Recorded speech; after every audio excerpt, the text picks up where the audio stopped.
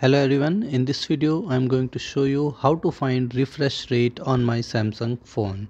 So if you are using Samsung or any other Android phone, the method is almost same. You need to go to the settings of your Android phone, then you need to scroll till the bottom, or you can also use the search bar at the top to find the developer options. So if I am going down in my Samsung phone, I can see the developer options at the bottom. So if you don't see it, then you need to enable the developer option. Once you enable it, then you will be able to see it here.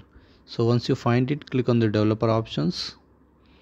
Now again you need to scroll till the bottom, or also you can use the search bar at the top. Keep scrolling, it is a very long list, and you need to find the refresh rate here. Now you can see the option show refresh rate right here. Okay, so right now it is turned off. If I simply turn it on, you can see the refresh rate at the top left corner, which is 60 right now.